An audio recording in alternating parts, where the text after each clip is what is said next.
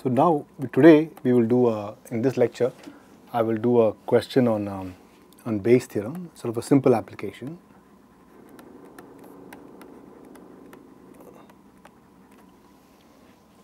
So here the question is the following. So let's say here's the question.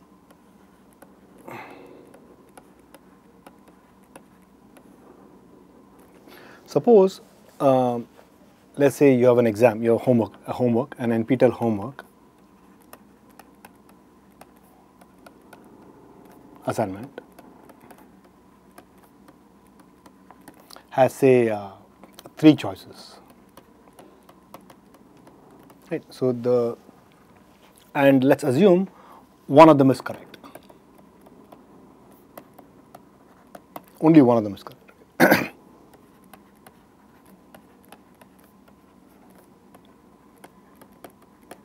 Is correct, right?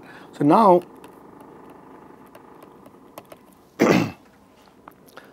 and let's say as a student you know the correct answer with probability 1/4, let's say. So a student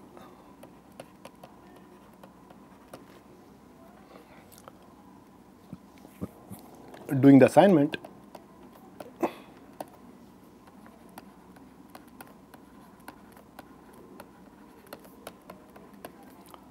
knows the answer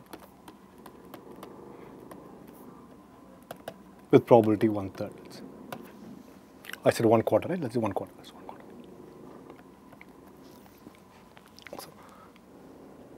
So and then we'll assume that the student does not know the answer. The student guesses randomly. Okay. So if the student does not know the answer,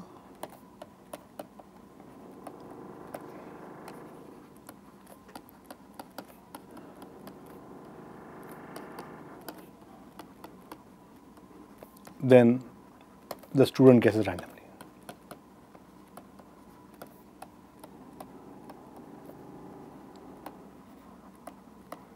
It means student, she just go and pick 1 out of 3 and then tick them as the correct answer.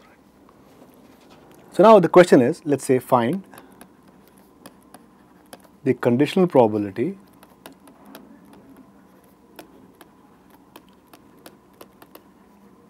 that the student knew the answer given that the answer was answered correctly, given the question was answered correctly, that the student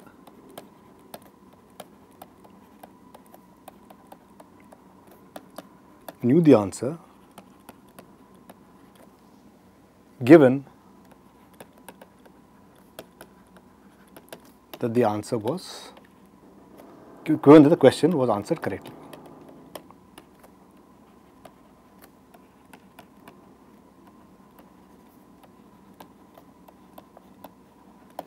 Very good. So here's let's do the answer. Let's do the answer.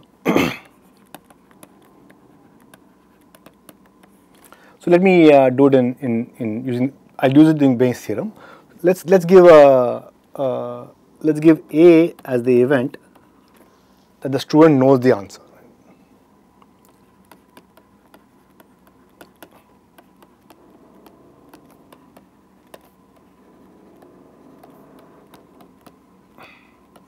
Okay, and let B be the event that the student answer the question correctly.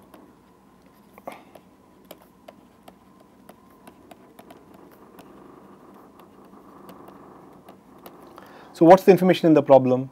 The problem says that the student knows the answer is probability 1/4. Otherwise, the student picks randomly, right? So now, here's the idea. So now,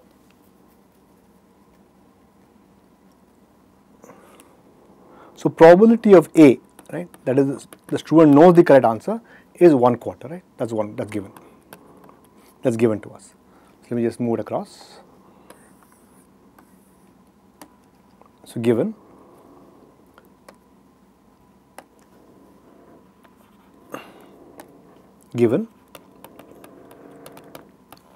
probability A is 1/4, that we know, right? What else do we know? We also know the following fact, right? That is the probability of, let's say, student answer the question correctly given the student does not know the answer. That's that's going to be just 1/3 because the student just picks uniformly. Right? Because this as student picks uniformly.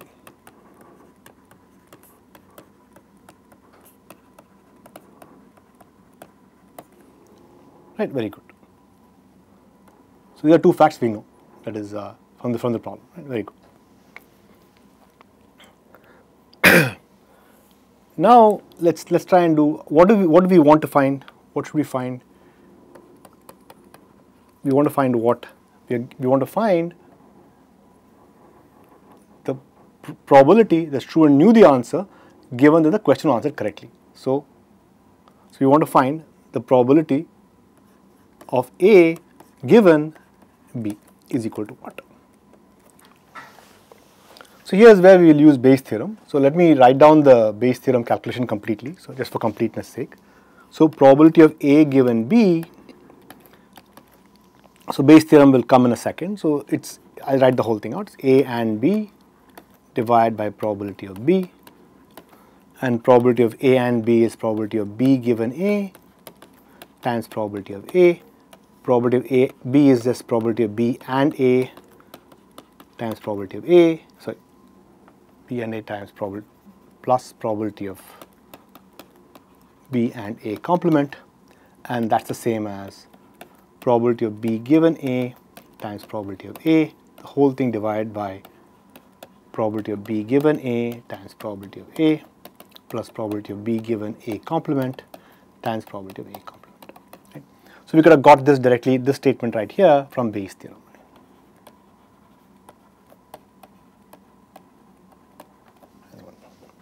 Okay. So from this, what all do we know? We know probability of B given A complement. If we reduce Bayes' theorem directly, we know this part. We know probability of A. We know probability of A complement. That's easy to know. But these two things are a little bit hard to find, right? So let's try. So let's see. So it should be fairly easy also. Let's just check.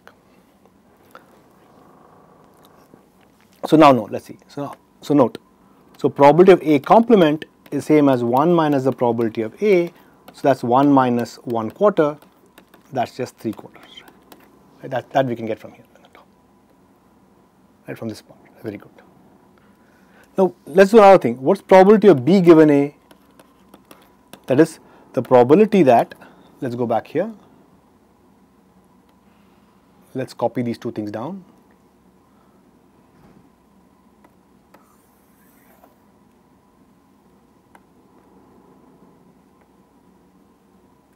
Copy this down. Let's bring it down here. Paste it. Let's come here.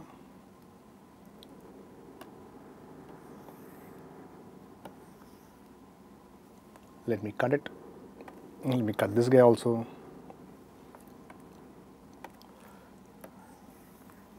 So probably B given A is, what is B now? B is the event that the student knew the correct answer question correctly.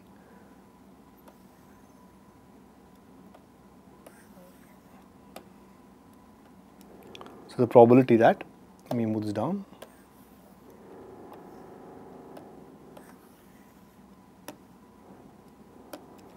Condition of the fact that,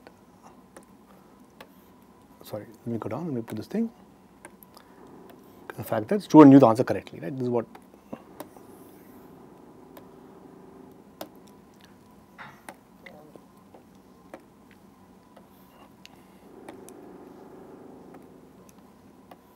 Right. But this will stay a little bit. This is just what is going to be equal to student answer question correctly and know the answer correctly. That means the probability is going to be B given A is going to be 1. There's nothing to be done because it's very simple, right? Nothing, because if student answer correctly, given that student knew the answer, the student will pick the answer. There's nothing to be done. That's equal to 1. And then we know, so now we can go back to this formula. So therefore probability of, so let's go back to this formula star here. So we know all the pieces now. We know probability of B given A, we know probability of A complement, B, everything we know. So we go back now. So therefore probability of A given B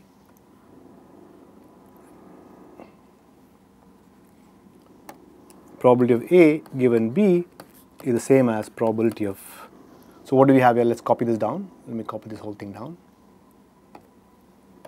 Right here, very good. edit, copy.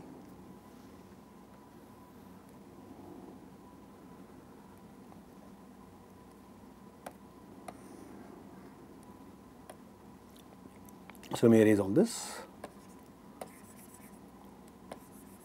Right. So this is going to be equal to now, this is going to be equal to, what's probability B given A? B given A is just 1 times the probability of A is 1/4, right? That's what we have. Probability of 1/4. Whole thing divided by probability B given A again is 1 times 1/4 plus B given A complement is 1/3 that you pick randomly, and then complement is 3/4. So what's the answer? The answer is 1/4 cancels off, so you get 1 by 1 plus 3, so you get 3 by 4. Very nice. So that's the chance that, that's the probability that a student knew the answer given that the question was answered correctly. That is probability B given A. So it's simple application of Bayes' theorem, and you have to compute the various probabilities to put the answer down. Okay. So I'll just make it a little bit, let's see if I can rotate this nonsense. I'll leave this in a clean set of notes so that you can sort of write this down cleanly. So